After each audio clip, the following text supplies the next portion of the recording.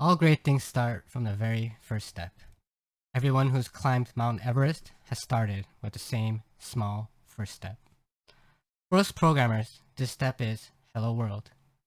The first step to obtaining your superhuman programming skill all starts from a mere print Hello World, console log Hello World.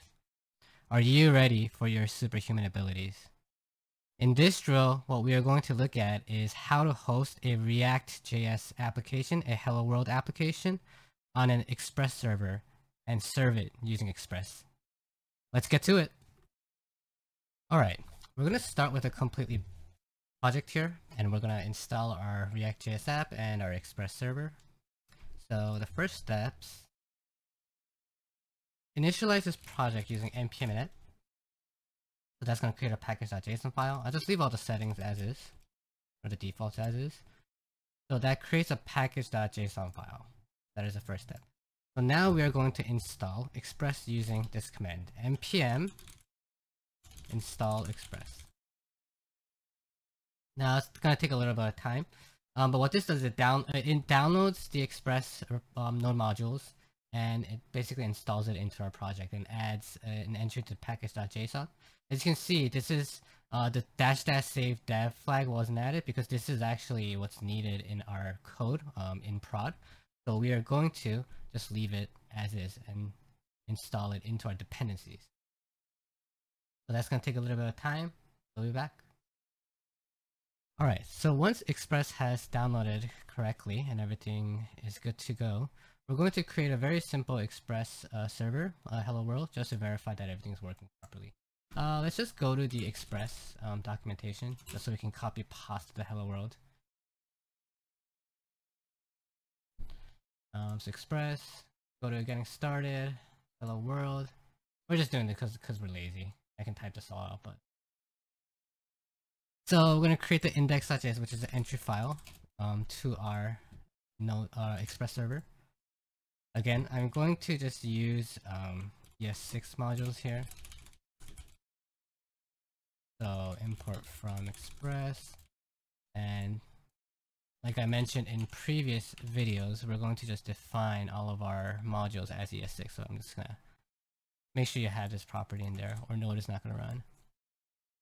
So yeah, so Express, instantiate the port 3000. Let me just change it to port 3001, and you'll see why in a bit. So apt-get, we're gonna do hello world. So let's run this to make sure that Node is working properly.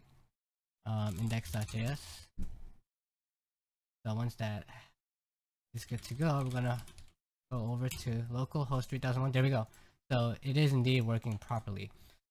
So Express is working. So at this point, stop this, and let's install React app. In order to install the React app, let's navigate over to the React documentation. And so in the docs section, under installation, create new React app. There's several ways to do this, but the easiest way to do this is to use the create React app that React provides for us. So let's go ahead and take that step. So the command is npx create-react-app, and then we define a folder here. So I'm just going to call it client, so it installs everything in the client folder. So this is going to take quite a while, so I'll be back shortly. Alright, so installation is complete. So let's actually take a look at the client's folder and see what has been downloaded. So there's a public folder here which contains basically the main index.html, the entry point one. And it has your source files, and this is where all your React components, all of your different style sheets, or anything that your React app needs. So in this simple case, this has one component called app, and then it's just loading all of this stuff in there. And also it has its own package.json file. So let's take a look at this package.json file and then look at the script section here. So by default, the create React app ships with a very simple server that you can host your React app with. Let's demonstrate that. So under here, I'm just going to create another bash just specifically for your React components.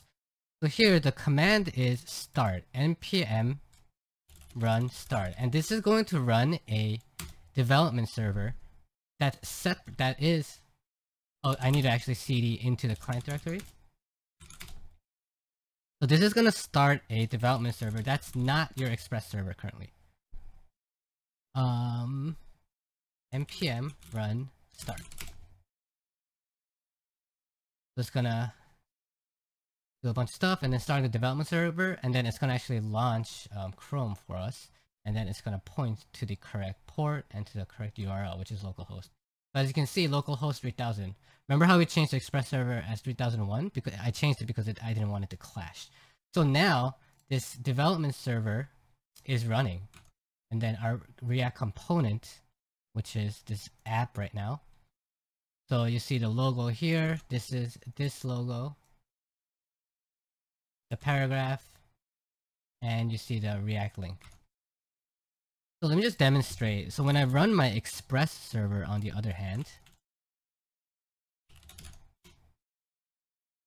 node index.js. So this is the Hello World Express server that we created. Localhost, if I navigate to localhost 3001, there we go. So both servers are running. The React is hosted by its development server. It's very simple and small weight. And then our Express app is hosting the Hello World server.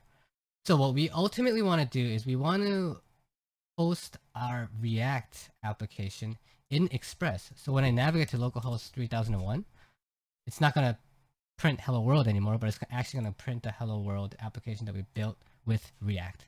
So let's get to that. How do we go about doing that? So let's stop both servers.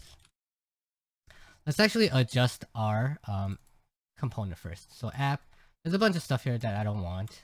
I'm just going to get rid of the header, and I'll just make a body and then demonstrate Hello World. So I'm going to save this. And because we're not using the logo, we can remove that. So I made a modification to app.js component. So here now, let's run this and see what happens. So it's starting the development server, and now localhost. There we go. As you can see, our component has been updated. The one cool thing about the development server, it's actually hot loads all of your changes. So when I add, for example, another change, rather than stopping the server, restarting the server, if you just save this file, this is going to hot load and it's going to actually change in real time. So let's demonstrate that with a split screen here. So let me just add another header, a subheader. There we go. As soon as I saved, React noticed a change and the server was updated and refreshed at the new page. So that being said, now let's look at how we can host this not on our development server anymore, but on our Express server. In order to do that, we need to make a few modifications in our Express server. So navigate over, close this client out, navigate over. Actually, let me demonstrate this first. So let's talk about the build process first. So package.json, in the client package.json, we have this build script. This build command, what it does is it takes all of your components and builds your components into an HTML that you can actually serve to the client. So when you actually run build, it's going to go through all of its steps and it's going to create an optimized production build. And that's going to create a build folder, as you can see here, and add a bunch of stuff. And the end result of this is a index.html, a single index.html that you actually served to your clients. So there we go. As you can see, the index.html is created, is minified just to optimize performance. But essentially, this is what you give to your client for any React application. So, you know, there's static files here, there's CSS files here that it was built upon, and you have your logos, whatnot. So all of your static files essentially live under this build folder now. So in Express, what we need to do is modify it so that it can serve the build folder now and these static files. So let's go ahead and see what we need to do in order to do that. So first, we need to define, in ReactJS, we need to define the static path so that it knows where to get all the files. And that looks something like this. app.use express static build path. So this is a middleware that basically just defines where to get all the static path. We need to define what the static path is, and I will define that as the current directory that this file lives. It's gonna get the absolute path of that, and we're gonna append our build path to the current directory. So we're gonna use the join function, and we're gonna join the current directory to where our actual build folder is. So that would be client and build. So now React knows where to serve all of the static assets. So now from here on, we need to modify this middleware. So we are going to, let's just say for every single route that the user goes to, it's going to serve the index.html in the build folder. So we're gonna send a file, and that file is the HTML file that exists in the build folder. So now Express, when we restart the Express server, it's going to know what servers to serve. Or sorry, which files to serve. Oh, I'm getting an error here. Path is not defined. That's because I didn't import it. Import path from path. So let's clean that up, and then let's restart the Express server. There we go. Example app is now running here. So let's go back to our server, or to our Chrome, and then let's refresh this page. There we go. Hello world, another change subheader. So this is the React app that we just created. We made those modifications, and then we built the file, and then now Express is serving those files.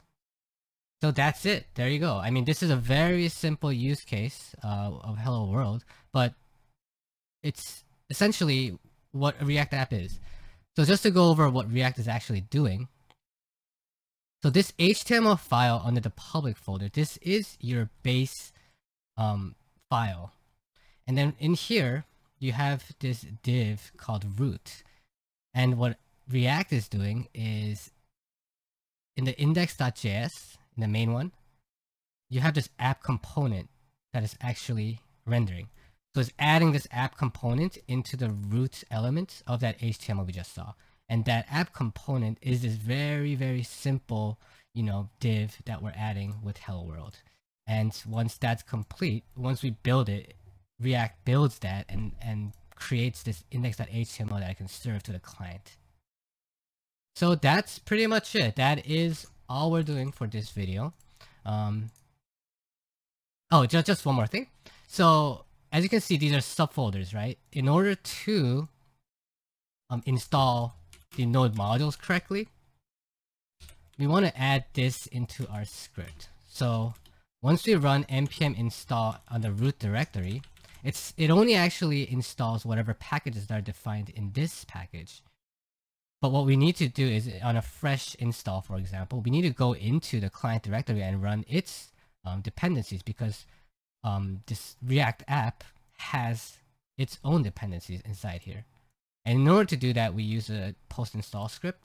So once after npm install is complete, we're going to cd into client, and then after that, we're going to run npm install.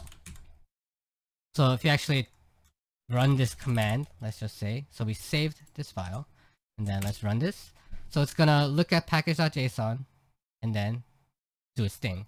Now after the install, as you can see here, it cd into the client folder, and now it's npm installing all of the React dependent node modules. And that's pretty quick because we already downloaded everything in the previous section. Yeah, so that's it. Now you have your superpower. We're beginning to gain our superpower. And thank you for tuning in, and then we're going to build upon this in future videos. Thank you. Stay tuned. Alright, if you guys enjoyed that video, please like, comment, and subscribe. Like, comment, and subscribe. Like, comment, and subscribe. Wait, how am I doing this? Like, comment, and subscribe. Like, comment. Okay, I'm done.